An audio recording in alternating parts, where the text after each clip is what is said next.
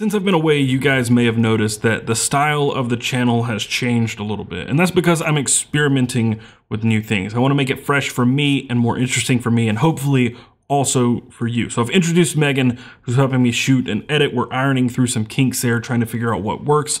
But don't worry, the everyday carry content's not going anywhere. Nothing's really changing as far as what I'll be talking about. I'm just adding additional stuff. The EDC Weekly is not going anywhere. I'm still going to be showing you all the cool new products that are coming out in the everyday carry world, but I'm adding another element to what I do because I've wanted to do it for as long as I can remember, and that is over on my other channel, just simply Taylor Martin. What you're about to see in this video is not everything that the new channel or old channel will be about, but it is indicative of what you can expect on that channel moving forward. But there is so much more that I'm not quite ready to share with you guys. So just stay tuned, and if you want to see what all of that is about, what I'm talking about, just subscribe to the other channel. I highly encourage you to do. Go subscribe to my other channel. It's Taylor Martin. I know that the content has been very sporadic over there, but this year I have a massive plan to fix that. And if you want to see what that's all about, just subscribe. It's linked down below. It's in one of the corners here, or you can just search Taylor Martin here on YouTube. That's all for now. Enjoy the video.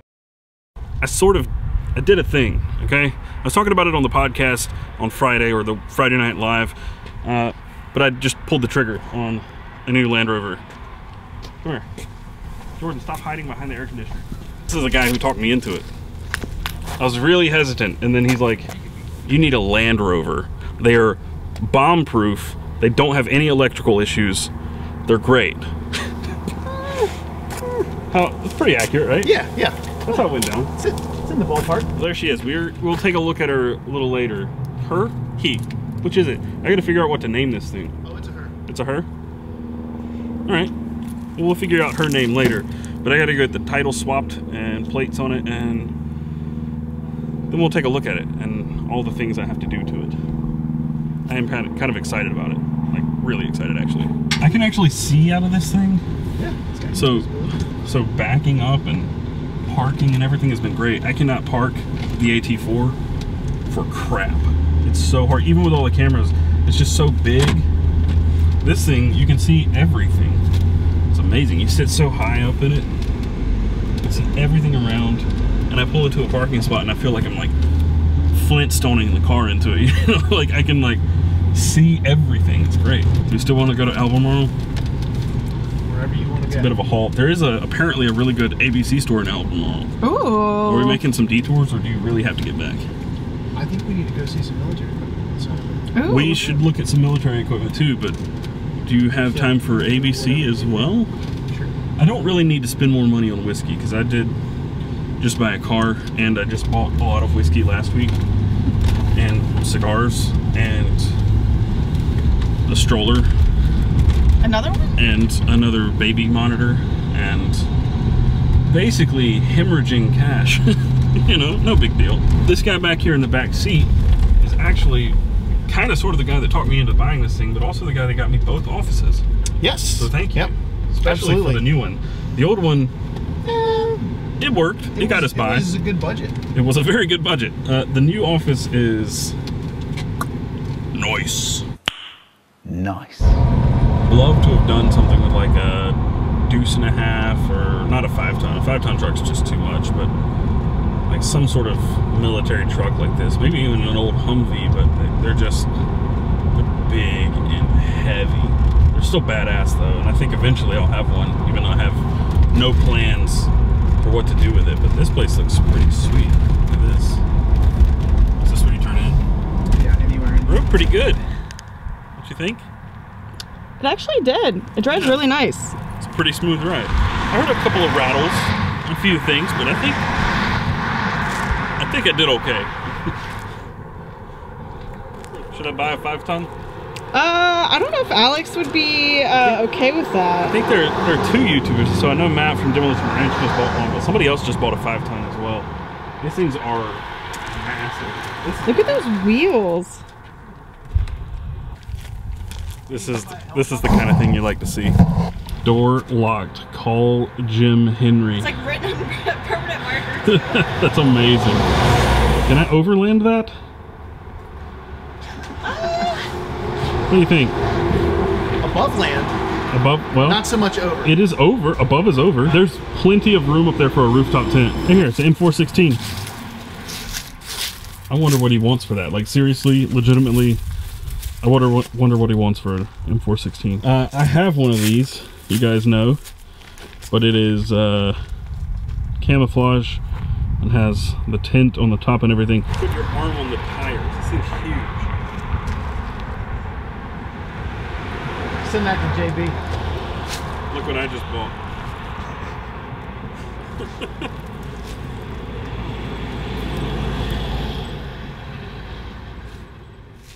Bitch, wake up. I'm so tired. Oh my god.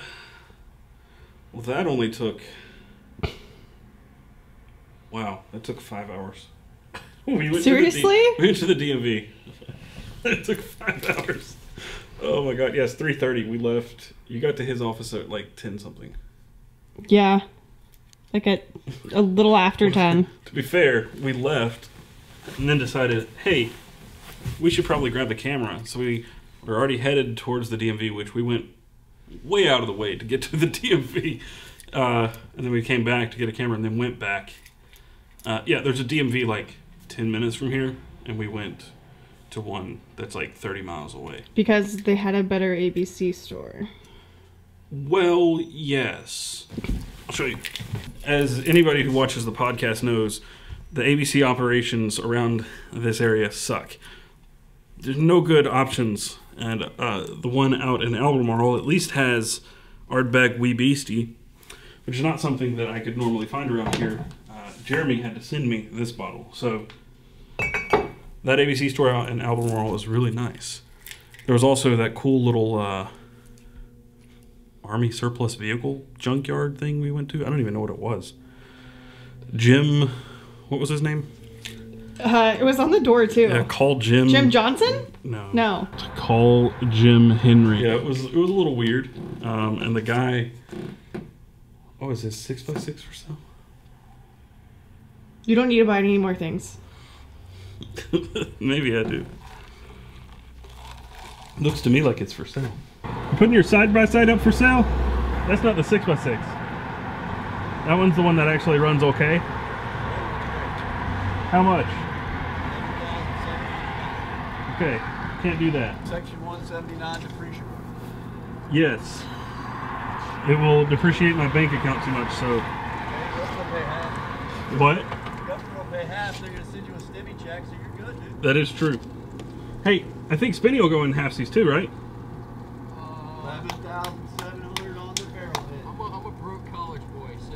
That sounds like a yes to me. Sure. You're telling yourself you can. Okay. Okay, so I did buy something, as I told you guys earlier. We're gonna go look at it. We're gonna take a look, little look. Words. You want any more of your drink? No. Their sweet tea kind of tastes like booty hole. And you know that because... Don't worry about it.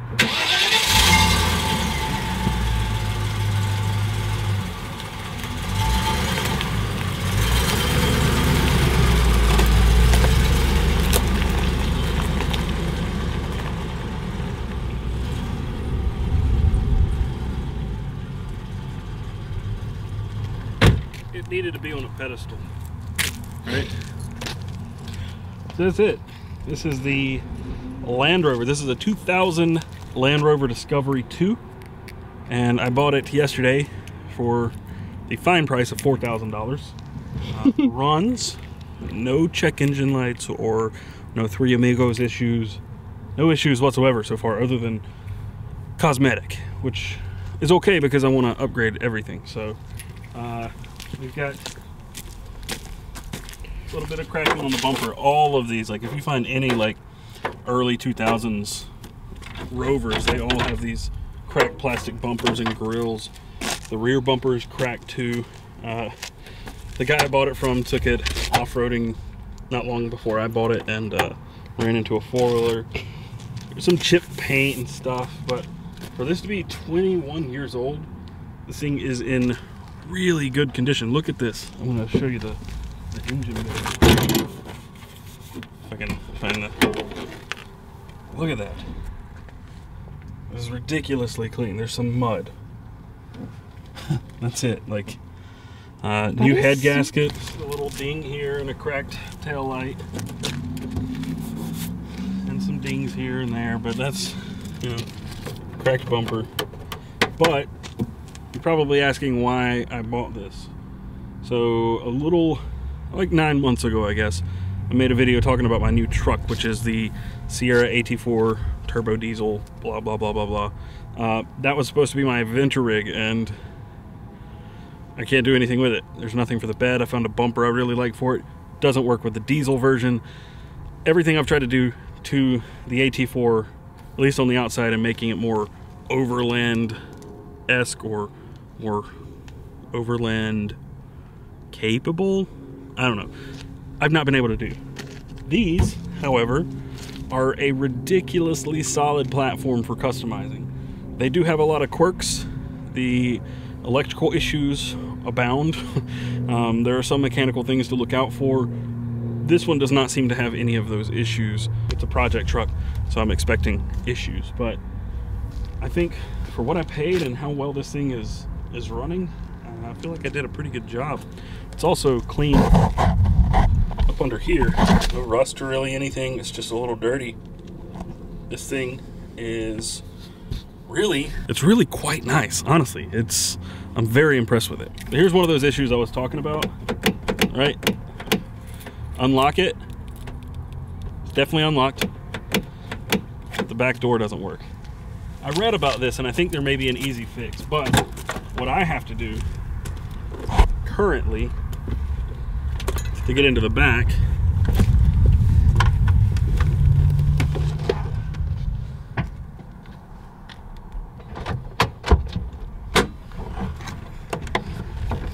is to climb through, pull the latch. Like I said, it's ridiculously clean for a 21-year-old vehicle. I mean, you got some dirty spots, some stuff that can be cleaned up. Up front, there's a lot of broken plastics and stuff. The headliner, he said he got it replaced, but it doesn't look like it was done super well. But I've got an idea for that too. I'm thinking I might replace all that and make it all Velcro. Didn't really know what to expect when I went yesterday to pick this thing up. Not a lot of space back here, but I mean, it works. Jordan rode with us and had no problems, but if I want to take the kids in this thing, I don't know if that's going to work. 2 car seats in here. Does not look like it leaves a whole lot of space. But this goes in. This goes up. Got a 3rd seat in the middle. You know, it could work. It could work. So up here is probably the worst part of the whole truck. I mean, it's seen a lot of road miles. It's got over 200,000 miles, so no stranger to the road, that's for sure. Nobody's mistaken this thing for being new or like new or gently used, but it does seem to be in great shape. But up here, you can tell there's been a lot of miles put on this thing, a lot of wear here. A lot of these plastic panels have popped loose, like this cover for the gear shift is loose. This thing falls out. All these are really worn. The whole instrument cluster cover comes off. So I'm going to be ordering and replacing a lot of these like loose components that I would deem functional. I'm not going to replace this broken cup holder because it's useless anyway, but there's ones that you can get that mount down here. Probably not going to do much with this. I might try to just fasten this myself. I will probably replace this panel though, because this, every time you like lean against this thing shoots out and it's kind of annoying. But yeah, this is the new project truck and I'm really excited. So let's talk about what I'm going to do to it, especially on the outside, or specifically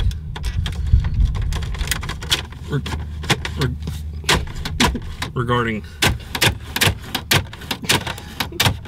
the outside. So I first got the idea to do a discovery off-road or overlanding build a couple of weeks ago, and I've been looking for them basically every waking minute or every free minute that I've had for a few weeks, and this one popped up and it looked clean. The problem is a lot of them have a lot of work done already, and I didn't want to just walk into a turnkey option. I wanted to build one myself. And after I decided that most likely I was going to go with a Land Rover, I found another YouTube channel by the name of Dirt Lifestyle, and he has a Discovery 2 build that is killer. He did a 1-ton axle swap. He's done, I think, like a 6-inch lift on his. He's got racks and rock sliders and bumpers and winches and everything. So I'm going to do the usual, right? I'm going to have to replace both of these bumpers because they're cracked all to hell anyway. I'm probably going to do a 2-inch lift at the very least. There is an upgraded suspension from Terra Firma that will add about 2 inches of ride height, and that creates clearance for some bigger tires, but also accounts for the additional weight of the bumpers. So bumpers are going to happen. The roof rack that I'm going to go with most likely will be the Slimline Front Runner roof rack. Like all of them, it mounts to this trim piece here, and it is very, very tight to the roof line of the truck, which is what I really want. And then on top of that, I will have a rooftop tent. I haven't decided which one yet. iCamper, Roof Nest, those are most likely the two brands that I'm going to be looking at because they offer hard shell, very slimline hard shell. I want to keep this thing short. I don't like very tall vehicles, and this thing already feels tall because you ride so high in it. So what else? We've got suspension, bumpers, rack. I'll probably swap out all the headlights and taillights for LED because these are very dim. I rode this thing around last night and it was not great. The headlights are very dim, very, very warm too. I'm gonna upgrade those. Obviously, with the roof rack, I'll do a light bar. If I go with a certain tint, I'm not sure which one, but if I go with a certain one, I will probably also put solar on top of that with a double battery setup. And then around back here, see, I'd like to maintain the seats, but if it's just going to be me and maybe one other person, I don't know that I need the second row of seats, and I could remove them for more storage. Back here, we're going to have obviously a refrigerator setup, maybe a little drawer system. I've seen, and Dirt Lifestyle did this, the guy's name is Nate. I saw him and a couple of other people with these builds. They take out this whole panel, replace this with aluminum, and they turn this into like a portable kitchen, or like a compact kitchen, I guess is a better way to put it. And Nate also did door swaps for these rear windows, which is really cool because they're not really helpful in terms of like drivability. You don't normally see out of these because they're so far back, so you're looking out of the rear passenger windows, not these when you're like backing up and stuff. So these he turned into doors so you can access the cargo without having to open up this big door, which is really neat and I think very utilitarian. So I think that's another change I'm going to make.